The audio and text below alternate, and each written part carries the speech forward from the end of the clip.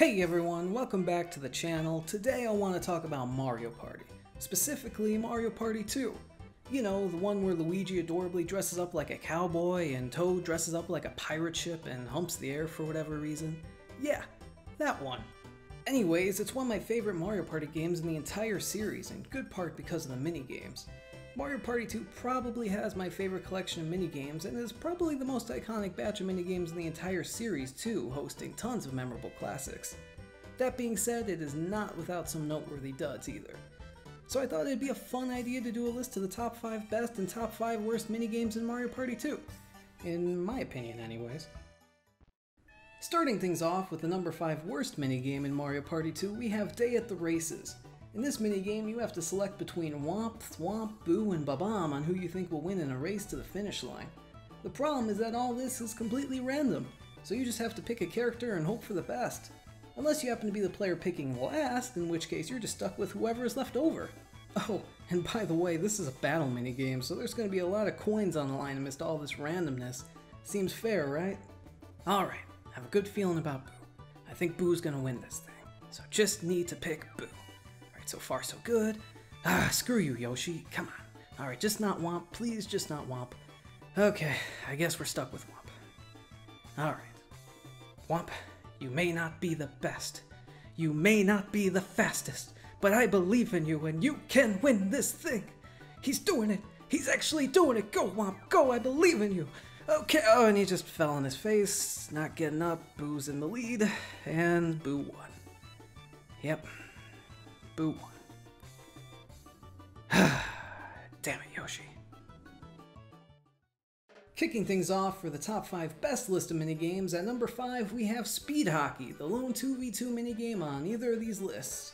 In Speed Hockey, you and your partner are trying to score 3 goals on your opponents as a Koopa Shell bounces around the rink, but the more times the Koopa Shell gets hit, the faster and crazier it will move around, which really amps up the tension of this minigame and can lead to some fun and chaotic finishes. I mean, most of the time it feels like defense is the best offense in this minigame, as the Koopa Shell can be so hectic. I found focusing on defending your goal is the best bet most of the time. Also, you can only move up and down, so you have to have a lot of anticipation with your moves, and at times if you're not careful, the wrong move will have you scoring on yourself. Speed Hockey is what happens when you mix Pong, Air Hockey, and Mario Party all together at once, and it definitely leads to a memorable minigame. Now, at the number 4 worst minigame, we have Mecha Marathon. For this one, it's a matchup of the button mashers, as you need to wind up your Mecha Fly Guy by pressing A and B as much as you can in 10 seconds, and then watch as your Fly Guy hovers across the path, with the Fly Guy going the furthest being crowned the button masher champ. Now in general, I've never been a big fan of Mario Party minigames that just involve mashing buttons as fast as humanly possible, and it's not just because I really suck at them. It's just because I don't find it as fun. And that's reason enough for it to make the bottom 5 for me. In a minigame that was surely inspired by the title screen from Super Mario 64, we have Facelift at number 4 for the best minigames in Mario Party 2. In Facelift, one of our beloved Mario characters essentially gets their face scrambled up, and it's then up to you to alter their facial features and as accurately as possible match the new distorted image. This is just classic, wacky Mario Party fun that always provides a good laugh. And I do have to admit that given the amount of times Yoshi has screwed me over in Mario Party games, it's kinda therapeutic when his face comes up. Just pull this here, and perfect. Number 3 on the worst minigame side of things is Bumper Balls, the notorious drawer of draws. In Bumper Balls, the goal is to bounce your opponents off the edge while everyone is running on top of balls. But if you've ever played this minigame with any even somewhat competent players, then you know it almost always ends in a draw, as there's so much space on the platform and the bounces from your balls just don't have enough power in them to knock anyone around very far. I mean, even when I'm just playing against CPUs, it still ends up as a draw. I think the worst part is that there's so much potential in this minigame, it feels so close to being a classic. So in the end, Bumper Balls, I'm not mad, I'm just disappointed. Back over to the best minigames, we have Slot Car Derby coming in at number 3. This is one of those Mario Party minigames where they decide just to put the character's head on some random object, like some weird experiment gone wrong between Luigi and an RC car. Anyways, in Slot Car Derby, you tilt your control stick forward to speed up in a race to complete 4 laps around the track. The thing is, if you speed up too much, especially around the curves, you'll spin out and cost yourself precious time recovering.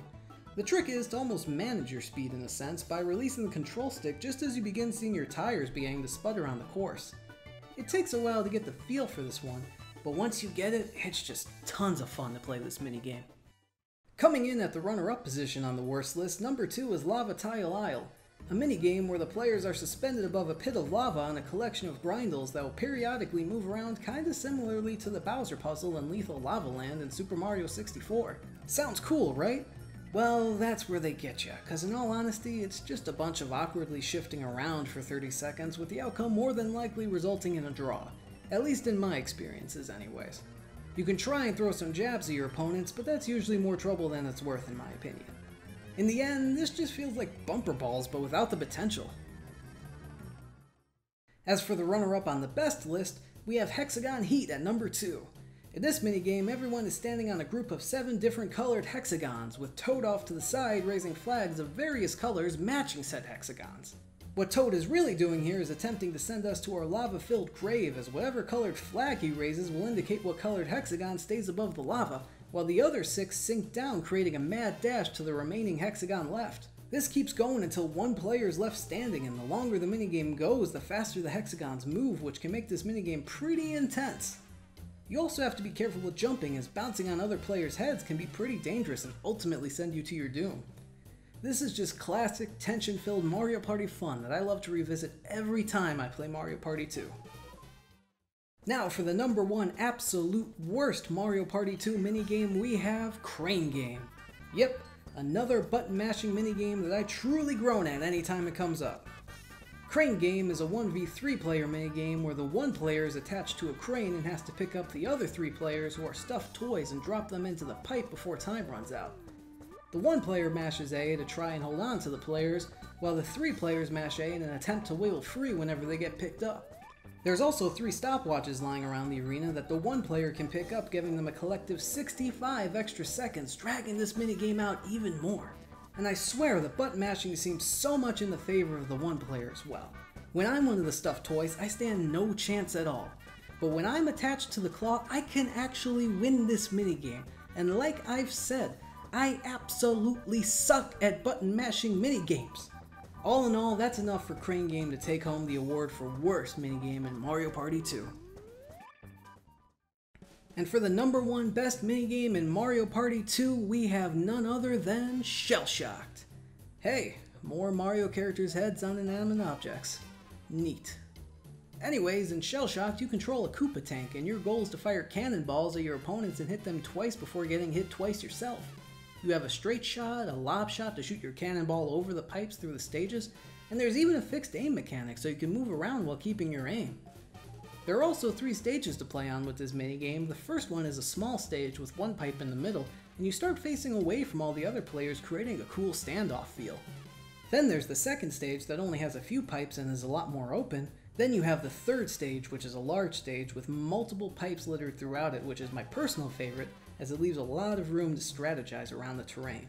There's so much nuance to this minigame, and it's just so fun to play.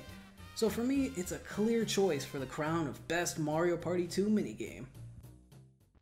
Alright, so that's my top 5 best and top 5 worst minigames in Mario Party 2. Make sure to give this video a like, because 1 like equals 1 less draw in bumper balls. If you enjoyed this video, be sure to subscribe for more video game content, and comment down below on what you think are the best and worst minigames in Mario Party 2. Thanks for watching, and I'll see you in the next video.